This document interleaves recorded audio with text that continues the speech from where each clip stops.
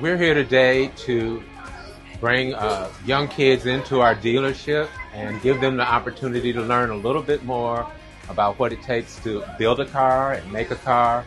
This is in an effort to get them familiar with the technology and learning about engineering and STEM education. We're going to separate the glass by ramming it in the middle of the roof. See where my fingers are? It's important for kids to have an opportunity and to learn the different options that they have going into their future. So this event teaches a lot about STEM, but we have opportunities in our local dealerships for technicians and managers, all types of positions. Your favorite part so far today? Building a car. I put my name and I put a sticker and I put What'd you learn?